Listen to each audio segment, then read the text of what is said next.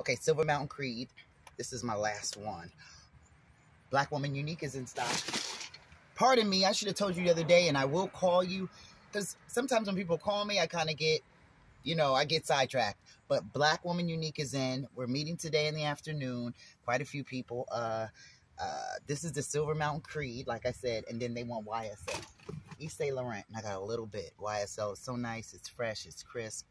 But so is the Creed. But the Creed has a different bite. So I would say the fragrance of today is Gain. And she's going to, woo, you see that catch? Had to catch myself. Yesterday I was running around. I talked about the video games and how people gave games. I didn't get any responses, but yeah, I don't, I like to play my own game. I like to play my own, it doesn't matter. Fragrance of the day is Gain. And I will be meeting you later. YSL, Creed, lemon flower, which is a wonderful burning oil. You can use it to make candles and different things. But I'm out here.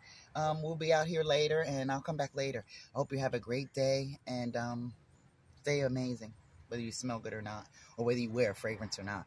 Have a great day.